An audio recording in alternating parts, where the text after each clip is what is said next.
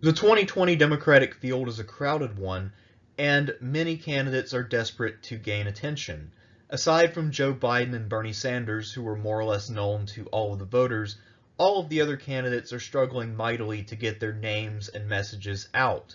One such candidate is third-term Congressman Seth Moulton from Massachusetts.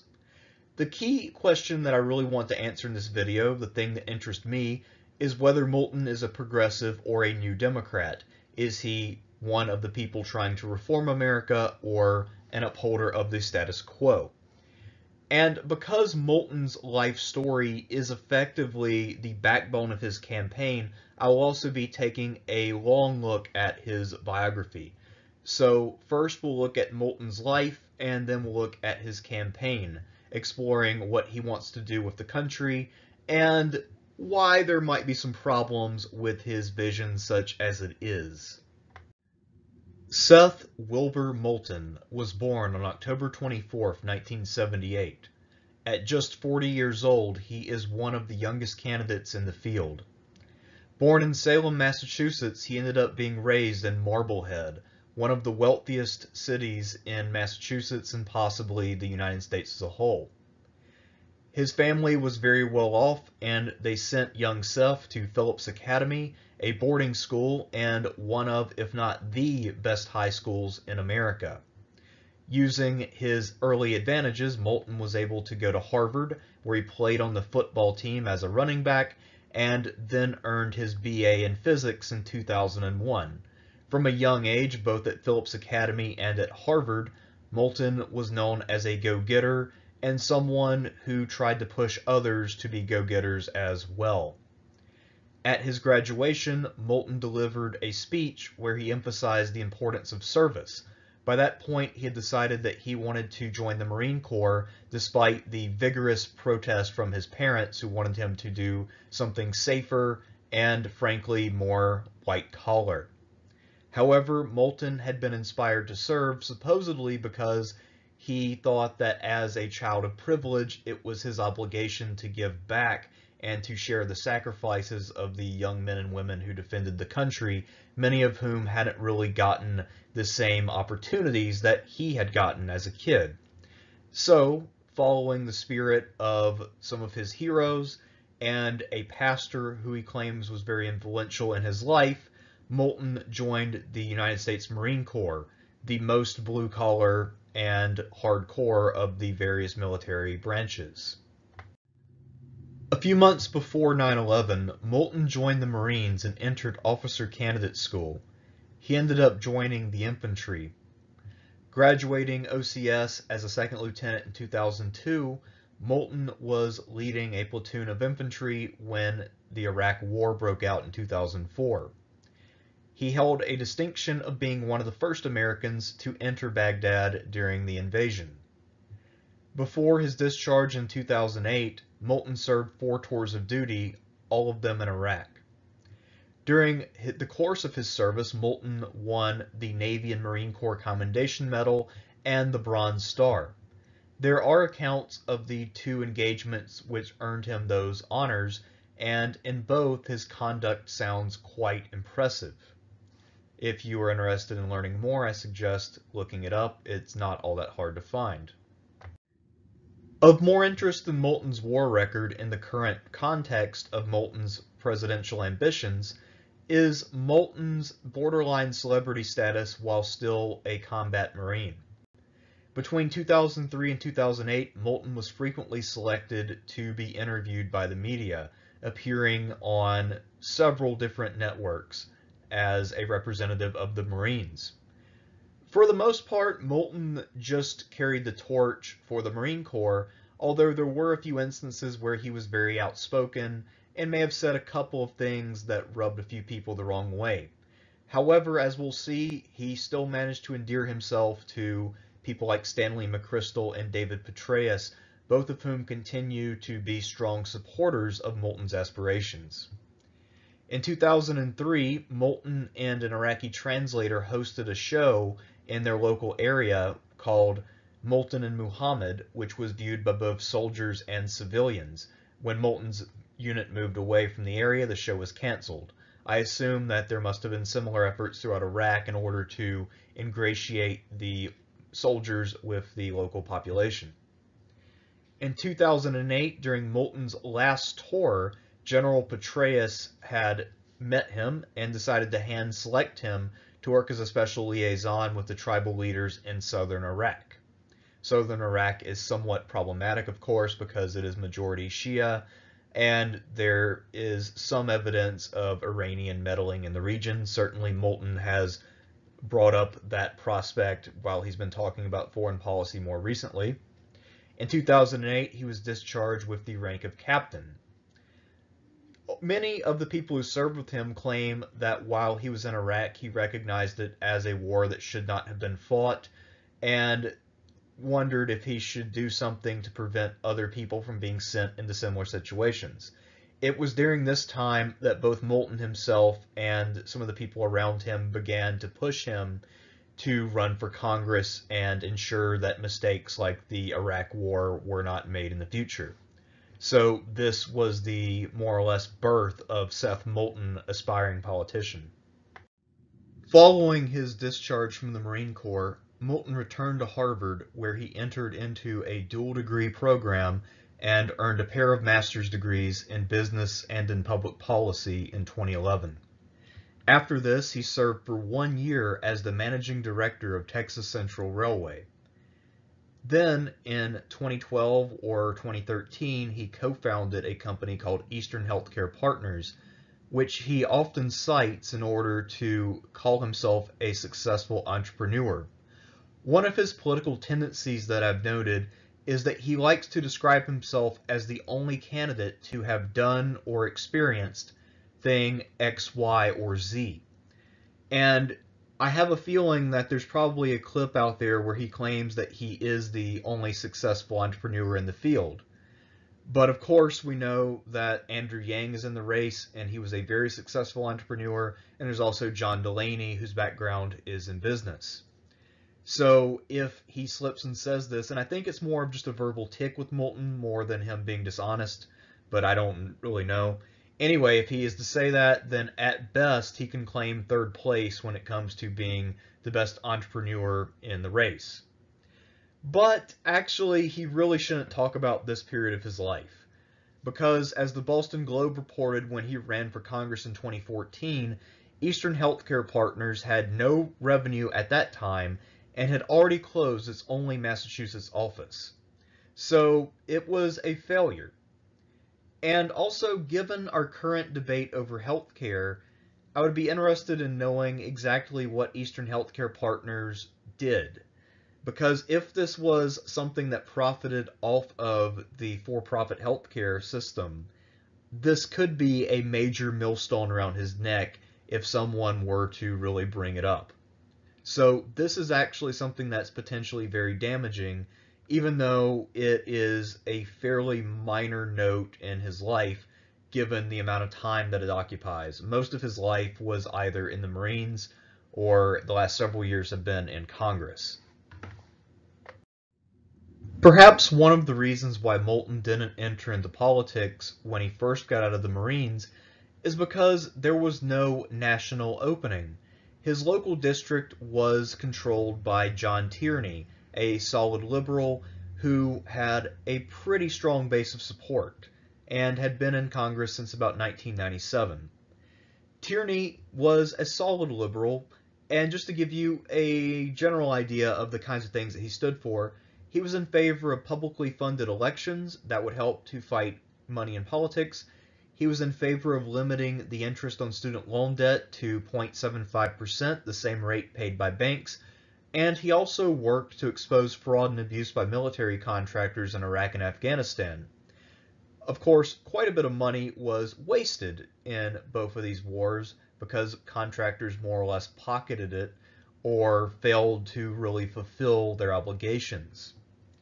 But ironically, despite his work against corruption, both in terms of working against money in politics and in terms of trying to hold contractors accountable, Tierney turned out to be a bit corrupt. In 2010, the first cracks in the Tierney edifice appeared when his wife was convicted for tax fraud. and he won his re-election, but it was a tight race. And this is after years of winning by huge margins against very weak opponents. And he was chugging along, and then around the 2012 cycle, the Washington Post decided to investigate a bunch of Congress people who had been allocating federal money into projects that they owned at home.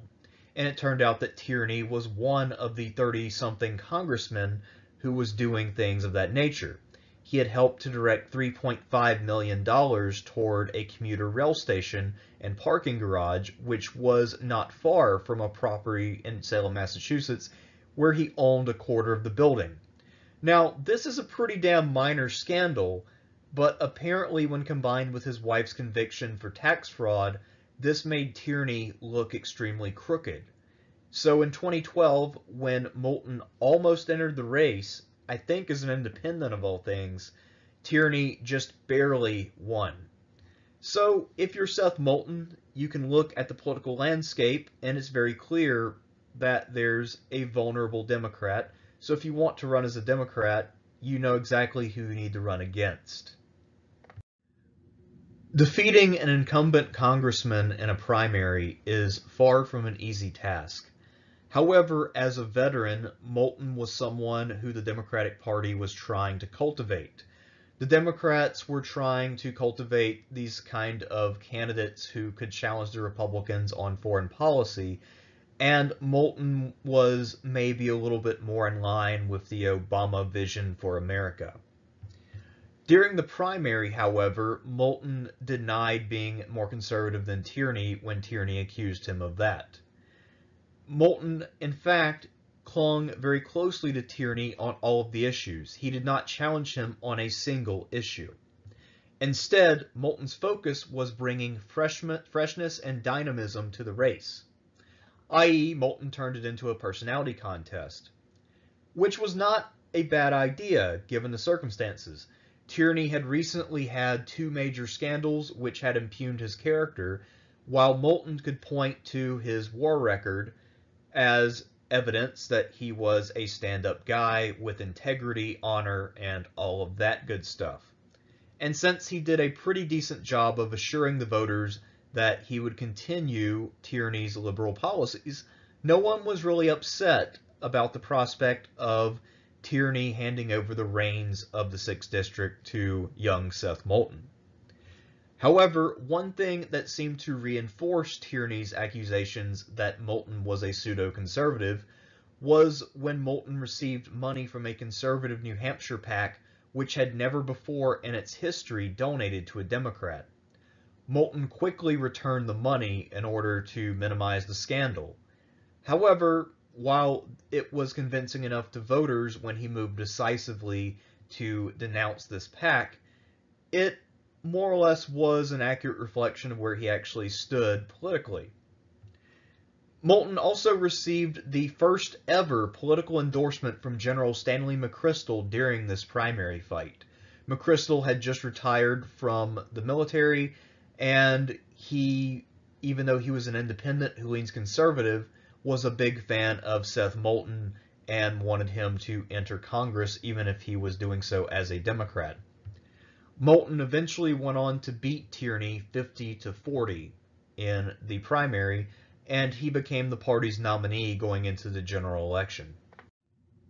If you've been following politics over the last couple of decades, you know that Democrats tend to perform very poorly in midterm elections. 2018 was an anomaly. In 2014, the Democrats lost quite a bit of ground.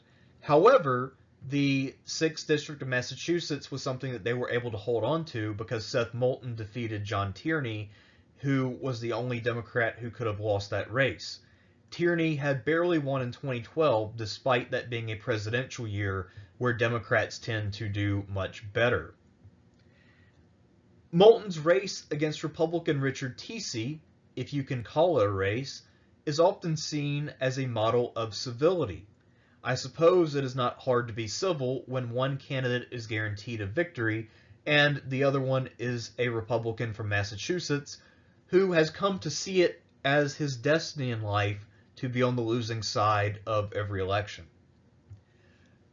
Moulton was so confident of victory, in fact, that he bowed out of a debate against TC to attend a New York fundraiser and introduce DNC chairwoman Debbie Wasserman Schultz of 2016 infamy. This was his first attempt to really ingratiate himself with Democratic Party leadership, and as a veteran, he was someone who was greatly desired by the party.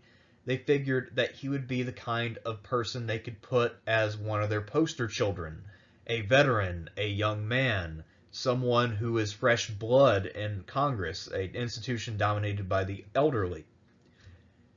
Moulton eventually won his seat by 14 points, and he was now on his way, having made some early contacts within the party. However, as we'll see, his relationship with the establishment has not remained as rosy as it began. Having looked at Seth Moulton's journey to Congress, it's time to return to the overarching question of the video. Is Seth Moulton a progressive, or is he an establishment-style Democrat? Well, simply put, Moulton has given testimony in both directions. In his campaign ads in Massachusetts, Moulton identifies himself as a progressive. That's not surprising. Massachusetts voters like progressivism. They elected Elizabeth Warren, and they were mostly willing to trust Moulton because he promised to continue the liberalism of John Tierney.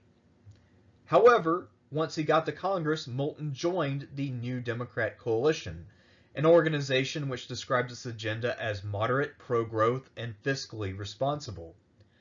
Actions speak louder than words, in my opinion, and anyone who calls himself a progressive and then goes and joins the Bill Clinton wing of the party, and make no mistake, the New Democrat Coalition is very much the Clinton wing of the party.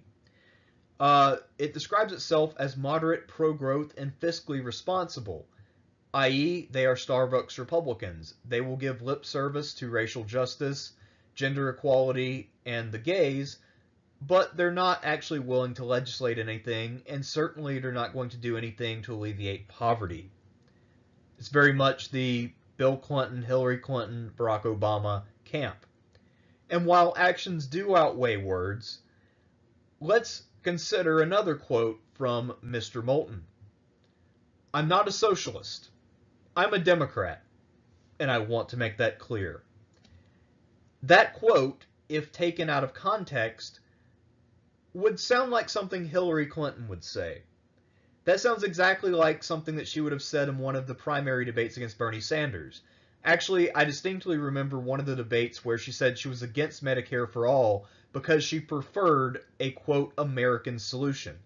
This is the same kind of meaningless, hollow bullshit rhetoric that an establishment Democrat would use. So, Seth Moulton, while he's not accepted by the establishment now for reasons that we'll get into, wants to be an establishment Democrat, and in fact, he is a new Democrat. He's a Clinton-style Democrat without allegiance to the Clintons. Before we get into what Moulton is running on in 2020, I think that it's worthwhile to compare that to what he has stood for while in office in Congress. In 2014, when he was still a candidate, Moulton opposed sending troops back to Iraq. In fact, he claims that he has always opposed the Iraq War, and all the evidence suggests that he in fact has. He supports more nuclear energy. He wants to reinstate the assault weapons ban. He admits to having used marijuana and supports legalization.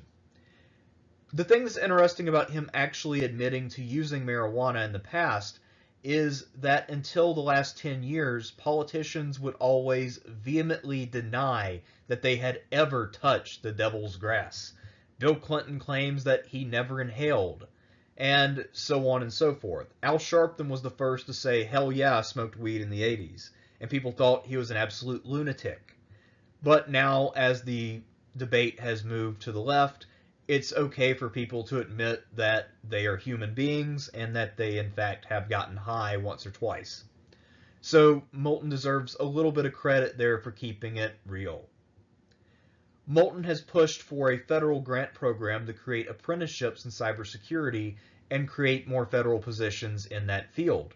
That's an interesting program, but it's a bit technocratic and not the kind of thing that's going to excite very many voters. When I was a kid in the 90s, I would occasionally get on the internet to look something up. Not only was it slow, but people had their own web pages which were haphazardly designed and oddly organized. For the most part, you don't see 90s style web pages anymore. Most people would refuse to look at one. However, Seth Moulton has one, and it is the thing that describes his presidential platform. What he does is he organizes his platform based on broad thematic headings and then has policy specifics embedded under that heading. Unfortunately, he doesn't seem to understand the relationship between a theme and things related to said theme, as this is the most disorganized web page I've seen in at least 20 years. Moulton supports a public option. He is not for Medicare for all, and therefore he's going to have a hell of a lot of trouble getting traction in the Democratic primary. He claims to be a supporter of the Green New Deal, but he has no specifics, and his writing on the Green New Deal under his subheading is very hard to follow. There's not really much there. It's a lot of empty fluff.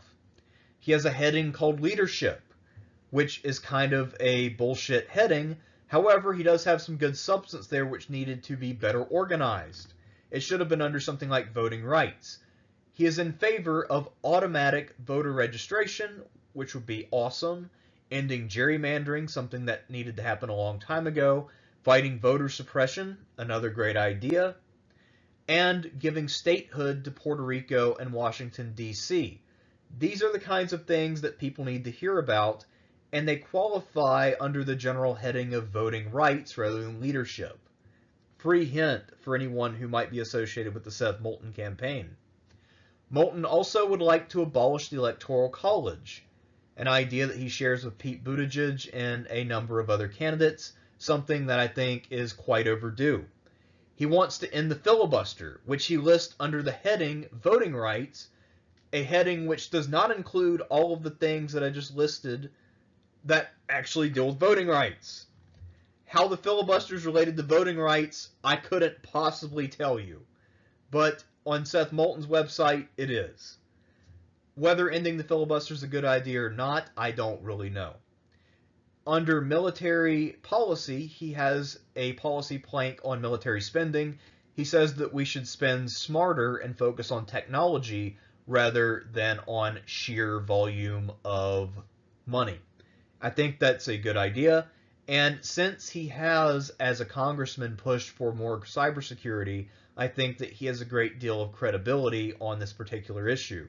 This is a kind of wonky thing, but it is something that could appeal to voters and could sell them on the idea that Seth Moulton is a really smart and thoughtful dude.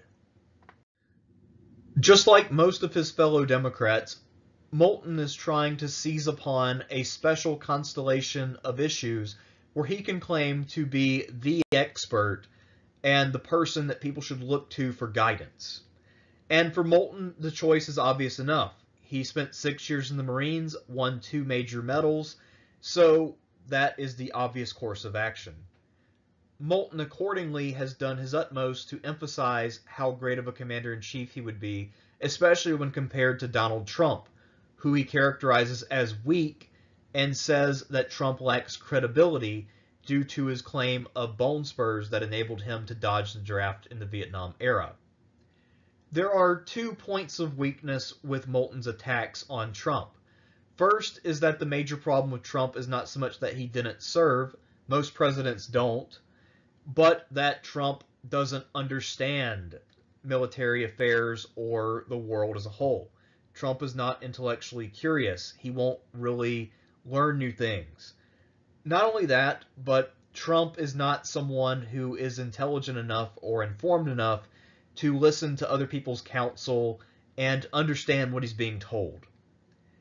So Moulton, rather than calling him weak, should emphasize how Trump is uninformed. And when it comes to him lacking credibility due to his lack of service, that comes off as a tad fascistic simply because, again, the presidency is a civilian position, which can be occupied by people with or without military experience. And claiming that any commander-in-chief needs military experience seems to be calling for a precedent, which would lead to some pretty dark places. In recent days, Trump's saber-rattling against Iran has given Moulton an opportunity to stand out and to speak up on the media outlets. He has spoken out pretty vociferously against Trump and his lackey, the mustachioed John Bolton. Moulton claims that he is the only candidate who can serve as a strong commander-in-chief who understands what it's like to be a soldier in the field. Now, he is more of a combat soldier than any of his opponents. That being said, he's not the only candidate who has military experience or has been to war. Both Pete Buttigieg and Tulsi Gabbard served in the military.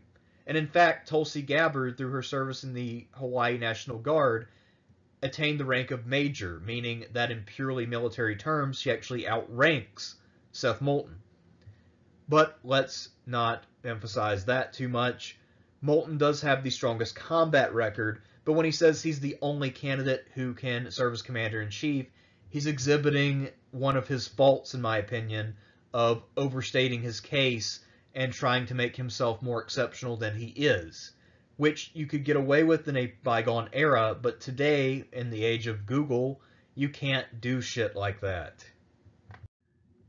In addition to claiming the mantle of expertise in a given constellation of issues, another thing that 2020 Democrats are expected to have is a signature issue, the one thing that makes them distinct from the rest. That special something, that special policy or program that will really excite voters and presumably also put America on the path that it needs to be on to achieve the best possible timeline. And for Seth Moulton, his signature issue is quite a doozy. Bernie Sanders is the face of Medicare for all. Andrew Yang is the UBI guy. Tulsi Gabbard is the candidate of peace. And Seth Moulton is the candidate of universal service. He wants to make service by young Americans an expectation, but not a requirement. And I think that this is a reflection of his personality, where he's always trying to urge people to do more and challenge themselves, and where he's really been obsessed with this general idea of service since his youth. In exchange for this service, Moulton says that college or vocational training will be subsidized to varying degrees depending on the years of service that a young person gives. So, for instance, if you were to serve 1 year in the military, you would get 60% subsidy, whereas if you were to serve 2 years or 3 years, you'd get more. 3 years is where you get 100% subsidized. Of course, as a former military man himself, Moulton should know that serving in the military for 1 year makes no sense because of how long it takes to actually train a soldier in a specialty. You would have to spend about 7 months training a soldier to serve for 5 months. The system would be extremely expensive and unproductive. Not only that, but it also doesn't really make a lot of sense because Moulton's justification for this is that soldiers would join the fight against climate change in the military. It makes no sense at all. It would be the same as offering people a job in the mobile infantry in exchange for citizenship. This is something that he seems to have ripped straight out of the Starship Troopers universe. Robert Heinlein may have written a script with this plot device and then thrown it out because it was too stupid. This is a terrible idea. There's no merit to this idea whatsoever. And it also puts the onus of the expensive nature of college education back onto students who are already unable to pay, rather than focusing on the out-of-control cost or the obligation of the country to do right by the younger generation.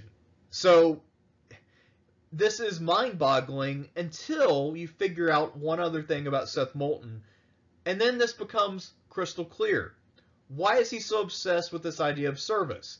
And why does he want to tie in educational benefits with this universal notion of service? Well, it turns out that the answer is way dumber than you would expect.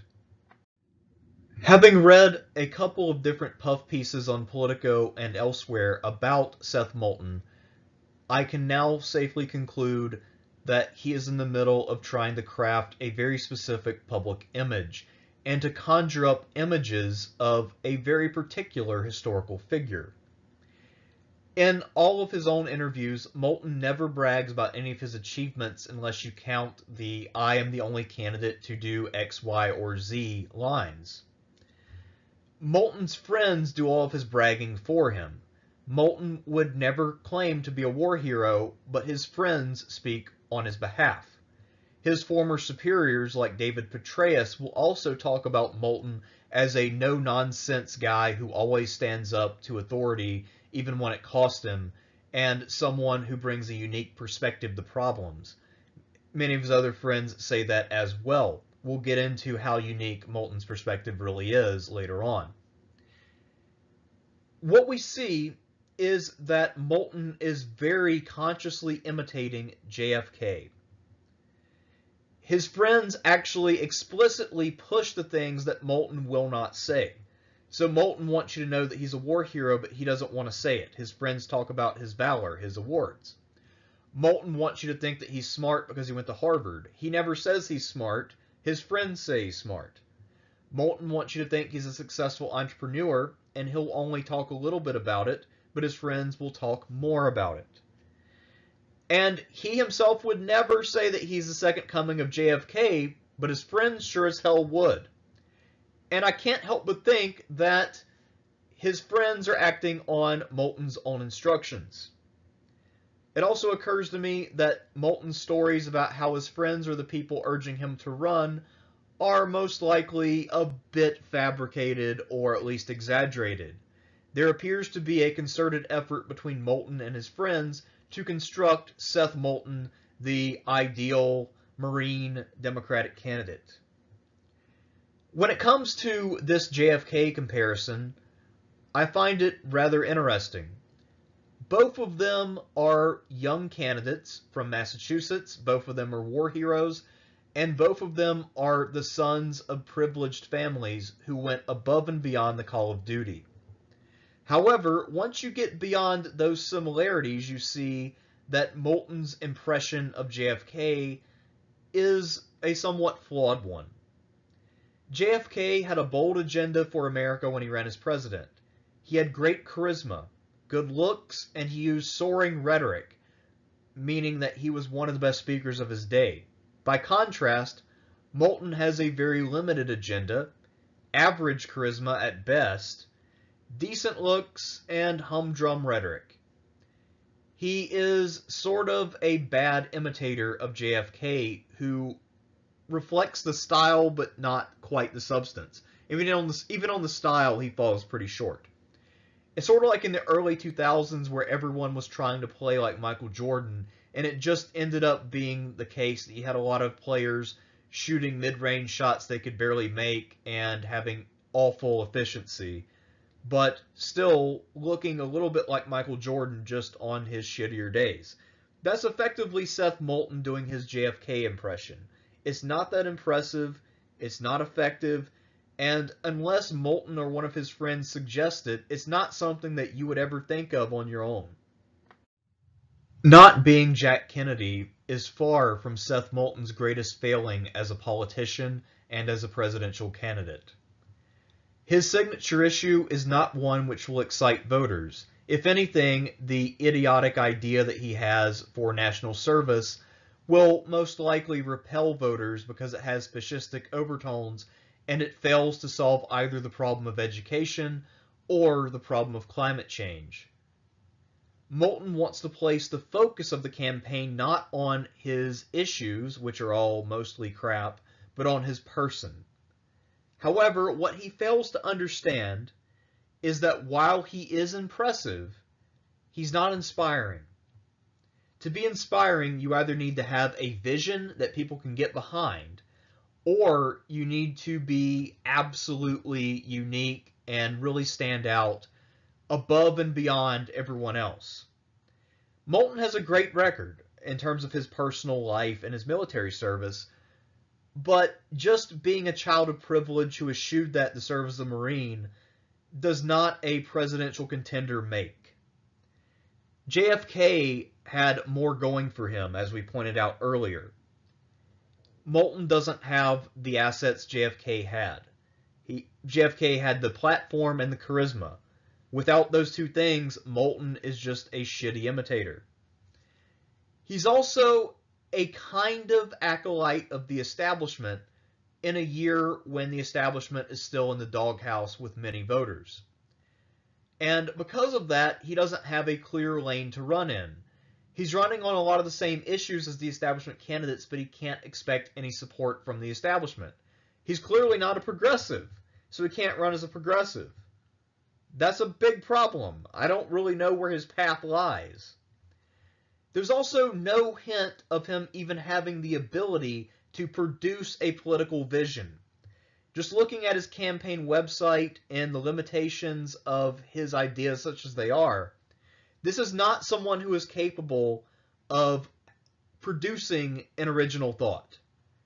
And that sounds like a harsh criticism, and it also sounds odd saying that about someone who has degrees from Harvard, but there are plenty of intelligent people who lack the capacity for original thought. And Seth Moulton may very well be one of them. Another person in that camp is Hillary Clinton. Name one time that she said something original or unique that she didn't borrow from someone else. You can't. And of course, the biggest flaw of all, every presidential cycle, the economy is either the number 1 or 1A issue.